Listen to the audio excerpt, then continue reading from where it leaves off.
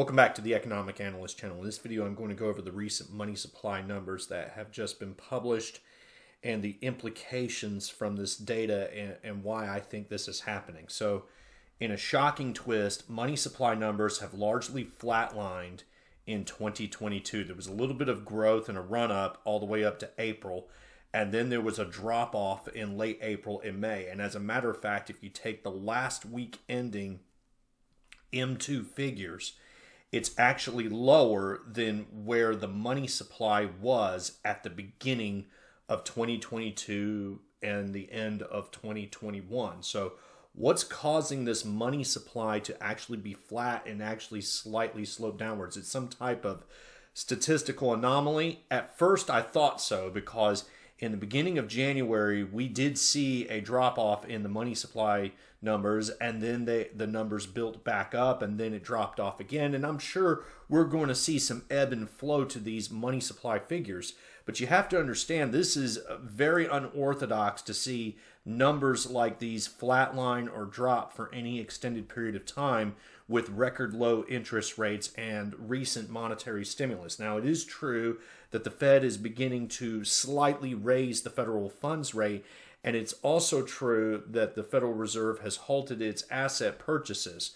But we've had this in times past where the Federal Reserve would hike their interest rates, and it would not cause the money supply figures to absolutely just drop to nothing, okay?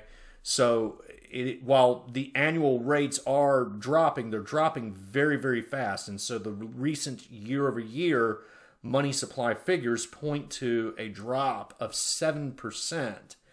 And just for a frame of reference, 7%, 1 year ago, when we go back and take a look at the money supply numbers 1 year ago, it was at between 15 and 16% annual monetary inflation. So that's a huge drop. That's what that's been going on so far. So first off, let's go over some of the implications of this. Will this affect prices? Yes, eventually. Okay. And the reason why I say that is because when we take a look at monetary inflation annualized compared to the CPI, we see different variances between the performance of the CPI and its inflation rate and money inflation. Nevertheless, the minimum I've ever seen, and this was back in 2011, between the peak of monetary inflation and the peak of the CPI was about 40%. So in other words, the CPI increased about 40% of monetary inflation. You got to remember there's effects that go on about this. There's different levels of growth, and as I've pointed out before, the CPI is a composition of wage expenses and commodities. So if commodity prices are not fluctuating like the money supply figures are, and they could be due to certain global issues that have been going on, perhaps other global countries are not demanding commodities at the rate that the U.S. is for a time, it can be that it looks like we can have our cake and eat it too. It could also be that the monetary inflation didn't go to pay out wages. It may have gone to invest in stock indices and push up stock valuations. There's a whole host of excuses that we can come up with to explain why the CPI doesn't rise in tandem with the money supply, at least recently. But nevertheless, the lowest trend I've ever seen has been a 40% performance of the CPI versus monetary peak inflation. Well, money supply inflation peaked at 27% in February of 2021. So then it stands to reason that the CPI, at minimum, will peak at about, say, 11% annualized inflation before finally coming down. And there's no guarantee that it will peak there. Perhaps it will continue to build on. We don't know. But I don't think that the CPI has peaked just yet. And the, statistics that I have aggregated between the money supply, between the CPI, between, factoring in real GDP growth and everything, I've created this price formulation index and did what I could to control for those factors. But even when we control for the last 10-year trend of the CPI and the money supply factoring in real GDP growth and everything, we're still looking at this huge run-up in the price formulation index that I've composed. So this jump in money has not, the CPI has not caught up with that. Now, it's unknown whether there'll be some new equilibrium established between the relationship between money and prices as we move forward. Maybe what will happen is we'll have elevated inflation rates for some time while the money supply numbers drop, and then we'll catch up in the long run years to come. Or we could see the run up now. I cannot really say which one that's going to manifest. If I were to guess, I would say as long as the U.S. economy remains stable, we'll probably see a longer term catch up. But that does not mean that we have seen peak inflation here. So it is a good thing that the money supply numbers have peaked, at least on a price level front. However, it takes time for that to manifest in the CPI. So for a frame of reference, when the Federal Reserve first began juicing money back in the middle of 2020, it took over a year before we started seeing that manifest in rising price inflation. And even then, it didn't result in the peak. So what's going on with these dropping money supply figures? That's good for lowering prices, but the drop is probably not going to manifest till, say, at minimum, summer of this year. Okay? So in the next couple of months, it is possible, potentially, because of this severe drop in the money supply, and it really started around 2021 of last year, it is possible that we might see that peak in price inflation and then a calming down, you know, as we go into the later ends of 2022. But I would say that is the earliest that we will see this. So how is the Fed accomplishing this, okay? We've been hearing reports about how consumer lending has been booming and total debt is still increasing. So how is the Fed putting the backstop on the money supply? Or is this some type of statistical anomaly? At first, I did think it was a statistical anomaly. Now I'm not so sure. And I'll go over my reasons on how I think the Fed is actually doing this, and go over some of the reasons why I think the Fed is doing this, besides just a tamp down on the money supply. But, is this going to be effective going forward? So let's take a look at the traditional measures that the Fed has used to control price inflation, okay? They control it by raising the federal funds rate, which sucks out liquidity in the short end of the government bond spectrum, okay? So they're raising the amount, the cost of loans that banks can charge to each other, and they're doing this by selling off treasury assets, traditionally speaking, and taking that for cash, and then taking those bank cash balances and depositing them back at the Fed, which effectively destroys money. Now, this is being offset by banks creating new money through generating new loans, but generally speaking, when banks are faced with cash squeezes, they will cut back on lending because they don't have as much money to loan, which makes interest rates more expensive, which is how we don't get more money entering the system that controls prices. Well, all right, that's wonderful. What's the Fed doing now with the federal funds rate? Oh boy, they have hiked interest rates by a whole 0.75%. Is that really what's causing the money supply to flatline? I don't think so. This is what I think that they're doing.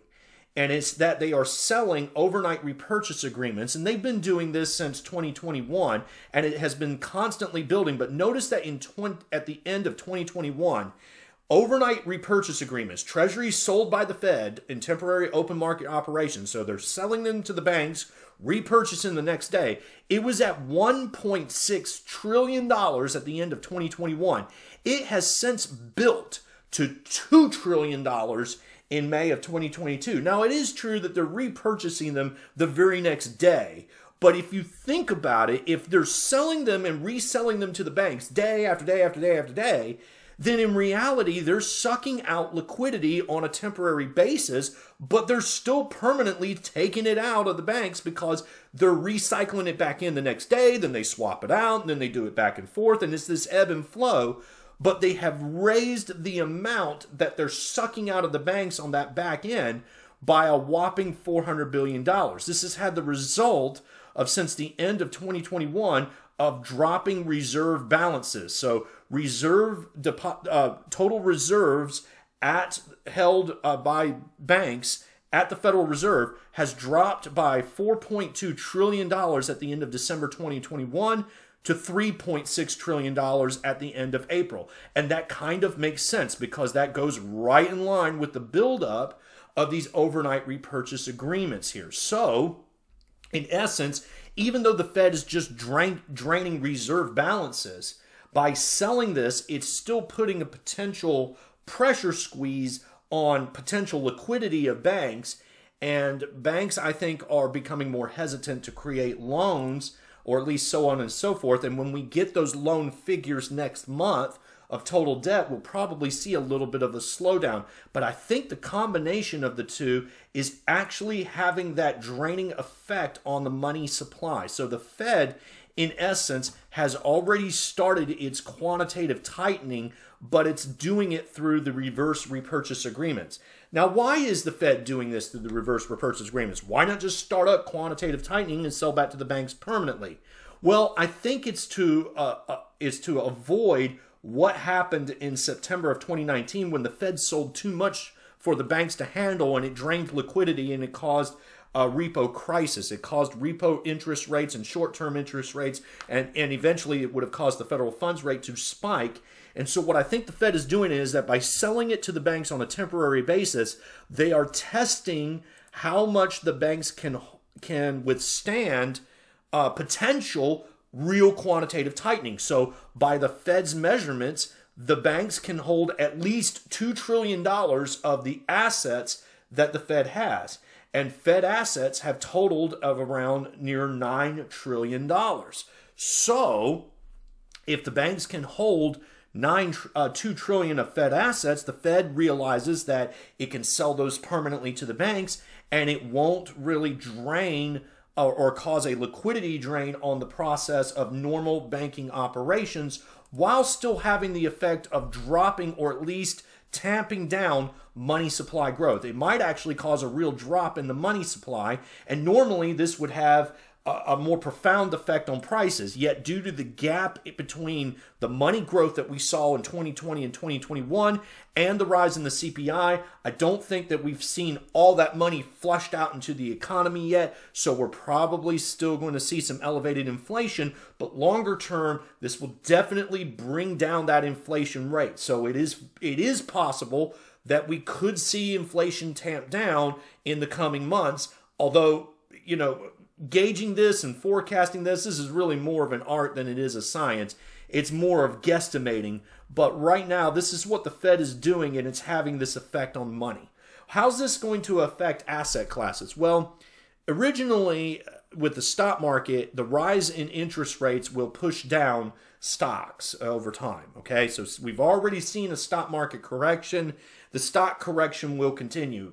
If the Fed pushes too much on interest rates and debt, it is true it can cause a credit crisis. It can burst a credit bubble. However, based off of my estimates, as long as the Fed keeps the federal funds rate below 5%, we should be okay there. And then lastly comes to precious metals. And I'll go over a little bit more of a detailed analysis, but initially speaking, the more the Fed drains out of money, the more depressed precious metals prices will come. Now, right now, precious metals on gold is valued probably about accurate with its market prices a little bit low. Market price is a little bit low compared to its value. Silver is still depressed by about 10% right now.